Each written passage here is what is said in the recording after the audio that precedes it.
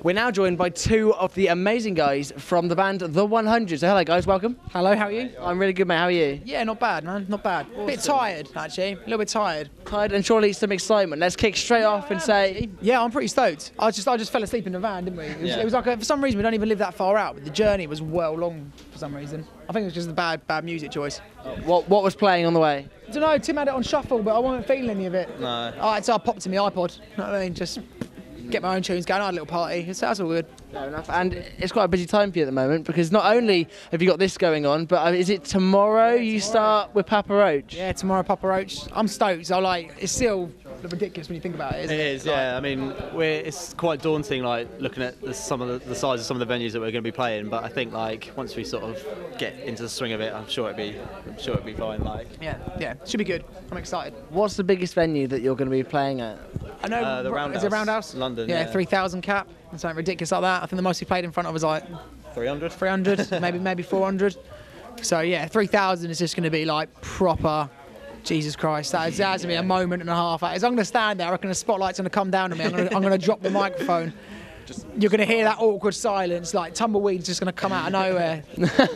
How did that come about, performing with Papa Roach? It was actually really weird. Actually, I had like an interview with him.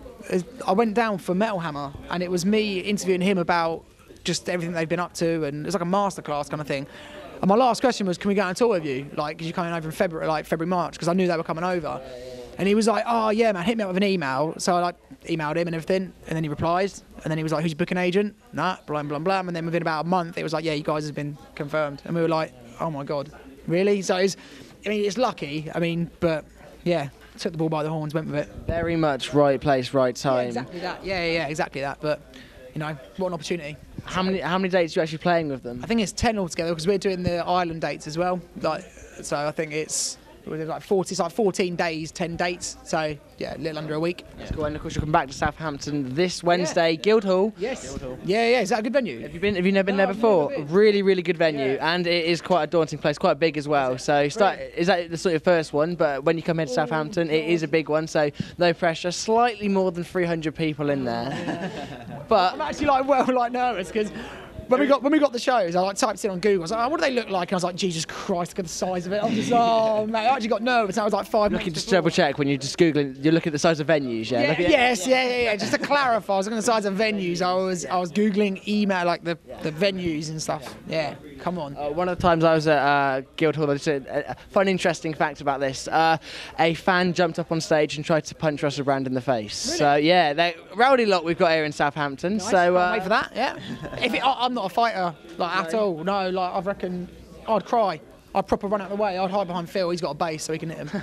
Speaking of fighting, stuff like that, I noticed in one of your press shots actually, Stone Cold T-shirt. Is that you wearing it? Are you a big wrestling fan? I'm a massive wrestling fan. Yeah. So very quickly, I'm just curious now. So WrestleMania, of course, coming up end of this month. Bray Wyatt. Bray Wyatt. Yes. Is that a big Bray Wyatt fan?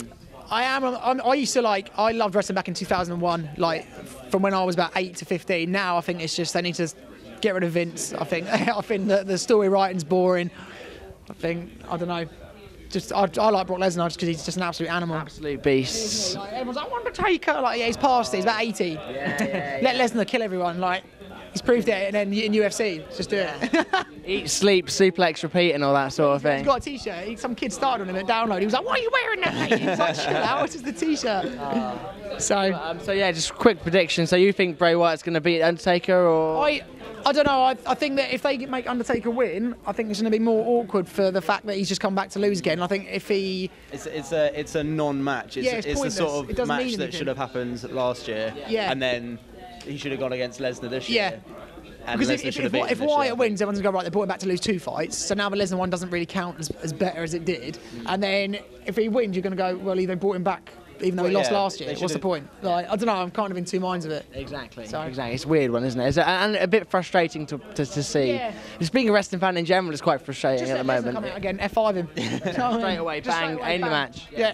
Being a wrestling fan is the most frustrating thing ever because it's like they do one thing amazing and then they just take 2 steps back straight away. It's just like, well... Royal Rumble, perfect example. Oh, mate. But I could talk about wrestling all day. We probably should go back to music. Okay then, so download to... not download. Roach. No, Takedown. That's where we are right now. It's Takedown Festival. So you're on a bit later. Yeah. What have you been doing since? Oh, you just arrived, haven't you? Yeah, we just arrived, but we're in the spirit of things. I need to wake up a bit, to be honest. I think I need to kind of like go out and check out some of the bands. check some music, go see some mates. We've got some mates playing today. So yeah, it'd be cool. We're gonna go chill out. Good vibes. Talking about waking up, I don't know if you've realised, but this whole room is pretty much sponsored by Relentless. Yeah. Free T-shirts, free hats, and we got some free Relentless. Oh mate, I was gonna say, do we get to take that? You can take us. Yeah, go grab some. I might take some and then lie and say we've been endorsed. Get for the van, mate. Yeah, but we've been endorsed. We've got 1 can each. Probably get away with taking a whole crate, to be fair. Mate, let's do it. Yeah, why not? I'll blame it on you though if it all You can do. goes It's wrong. fine. Callum told me. And I'll blame it on him because his name's also Callum. Yeah. Callum, so it's fine. And then when you come off stage, what are the plans? You got to go straight away because obviously you're performing tomorrow, or are you just chilling around for a little bit? Stay for a few beers, maybe. I don't know. What time does it close? Because I know that. It's after party and stuff. Oh, is there? Yeah, so. Open till 3 o'clock in the So morning. I don't drink. I'm quite boring. He's the most Rock star. unrock and roll frontman Yeah. you'll ever meet in your life. Yeah. I'm not like straight edge like CM Punk, but I'm. Yeah. I had to put the wrestling coat in, like that. I had to make it a reference. You wrestling fans, eh? So all you CM Punk fans out there. Yeah. But yeah, I don't know. Yeah, we'll see how it goes. We'll see where life takes us, Philip. Yeah. Follow the journey. See where you feel. Like You never know. there. You know what I mean? We could get off stage and it could be like, bang, let's just Get on just get on it. Yeah. I don't even drink. I'd sniff a wine gum and I'll be drunk. So I'll be like, doesn't bother me. I'll get a tenner, kebab home, taxi. Cheap night out, mate. Love it. Exactly. Yeah, it must be for you. I mean, yeah. So, Great. It's all good. So that's all, I'm good with it. Awesome. And something that we've been asking everyone, obviously, because it's coming up to the summer festival season, Papa Roach, of course, then it's pretty much, you're good to go. Festivals are sort of right on the doorstep. Yeah. What's your plan for this summer? We've got quite a lot of festivals coming up, which is quite cool. So we've got Download, so we play Download. We've got a couple more offers. I don't know if they've been like 100% finalised, so I won't mention it. But yeah, if it all comes to plan, it'll be absolutely Download incredible. for me is like right up there. It's like one of the main festivals I've ever wanted to play. Like it's going to be ridiculous, and we are technically opening for Slipknot as well. So you know, we are opening for Slipknot. So no pressure. no pressure. But We're not, but in our heads we are. We're in our heads. I mean, We're playing the same day as them, so that's we're playing the obviously. same day. We might be 3 stages down, but it doesn't we're matter. opening for them. Opening. So. We are opening for Slipknot. If you believe it, it will happen. Hashtag It's it. happening. You know what I mean? Hashtag. Yeah. What's the hashtag? Hashtag 100 for Slipknot or something like that. Hashtag 100 will support Slipknot on their world tour next year. It's in the way. It's not catching up, but It's not catching up, but we'll finalise it and we'll. Well, technically, all you've got Get 100 to the top. technically all you've got to do is ask them. Just when you see it, just pass them backstage. Just be like, oh, by the way, can I open you up? Can I come on tour with you next year? And I'll be like, oi, Taylor, this is the real deal, mate. Make it happen. You know what I mean, mate? Let's talk like friends would, you know. Yeah. Sorted. Have me on Bebo. Bieber, oh my, do you know? Do you remember Have you got Snapchat? Have you got Snapchat? I'll Snapchat a picture of me to you.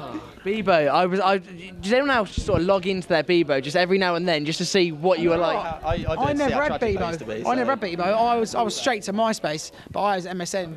Right, Do you know what I mean? Like love her up with your girlfriend's name. Football, great goal, like Rooney. And when lyrics. Every letter would be like a sort of an emotion. So Yeah. by the end of it, you were writing, and you're like, sorry, what? Your name would be like the lyrics of a song, and everyone go, "You're right."